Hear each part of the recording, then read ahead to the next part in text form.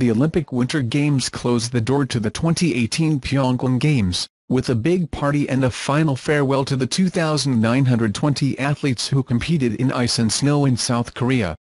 The number of athletes set a new record. So did the number of nations, 92, that they represented in South Korea. The organizers of Pyeongchang promised that the Olympic Stadium, with a capacity for 35,000 people, will be filled with the roar of compliments and the applause of friendship. The ceremony began at 8 p.m. Sunday evening in South Korea, at 6 a.m.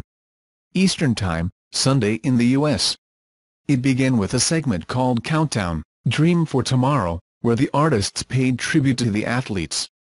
Although it celebrates the achievements of the last 3 weeks, the ceremony also looks towards Japan. Tokyo is scheduled to host the Summer Olympics in 2020.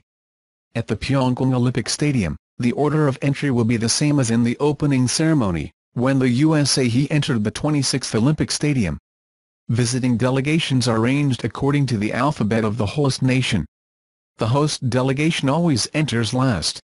As before, the contingents of South and North Korea are marching under a united, white Korean flag with a blue image of the peninsula.